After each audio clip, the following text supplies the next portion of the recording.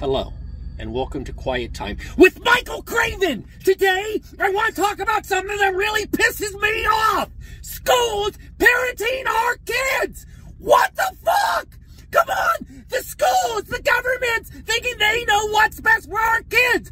We're the parents. It's our job to raise them, not the schools, not the governments. That's called something. It's called anarchy. Okay? You know, the kids turning trans. The schools are trying to keep it from the parents. The kids having mental problems. They say, oh, the schools are saying, oh, it's best if we don't tell the parents. We hide everything from them. Transitioning kids, mental health kids, kids that are getting into trouble, they're not telling the parents. They're hiding it shoving it under the bus so that they can still get a kid in every seat. They're not expelling kids because they want a kid in every seat to get their fucking funding.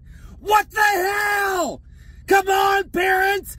Speak up for yourselves. Let the schools and the governments know that we know what's best for our kids. That's my rant for today.